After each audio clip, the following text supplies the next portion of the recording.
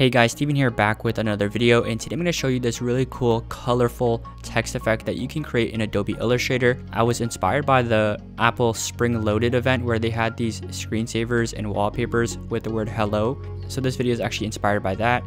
If you guys enjoy this video, make sure to hit the thumbs up button and let's get straight into it. This video is sponsored by Adobe Elements, where you can find millions of digital assets for your projects. If you guys enjoyed this video, there are thousands of high quality Illustrator templates that are on Adobe Elements. And so if you want to sign up and get unlimited downloads for a cheap monthly fee, make sure to check the link in the description. So right here we're in Illustrator and I decided to choose 2 colors. You could choose more. And so I created these circles with the ellipse tool. So you can select the ellipse tool, hold shift and drag and just choose a color. And so I decided to choose green and blue because they're colorful and they're contrasting colors. You want to make them as different as possible. First, select the pencil tool and just write out your text, right? So we're going to write hello. And you also want it as smooth as possible, like rounded and not so sharp like this part right here, but that's fine in order for this to be really smooth.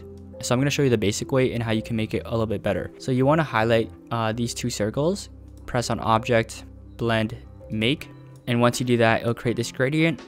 Now you want to highlight both the text and the circles.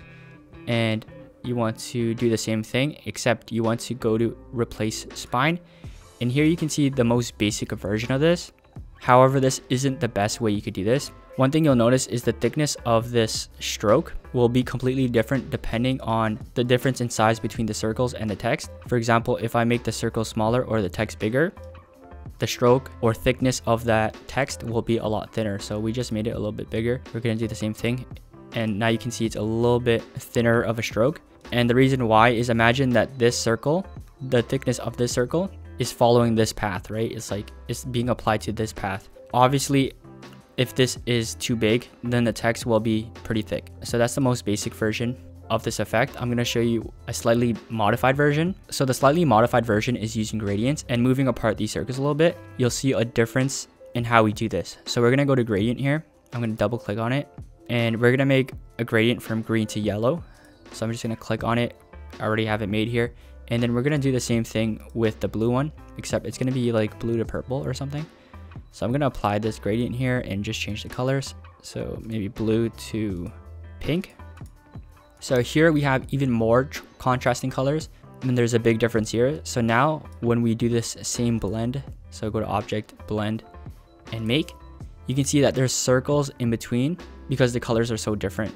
Now we want to highlight all of them, go to blend again, except we're going to go to blend options, go to specified steps and type in 1000. Now we have that same gradient, except we had to change the settings a little bit.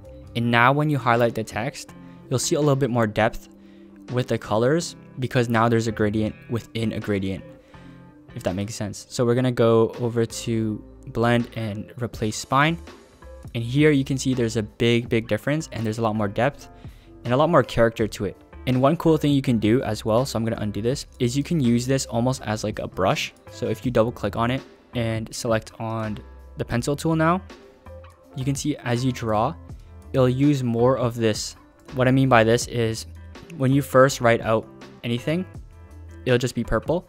But now you just used up the purple. You actually don't see purple here. And now if you write the letter B and then C, then D, you can see the left starts turning green.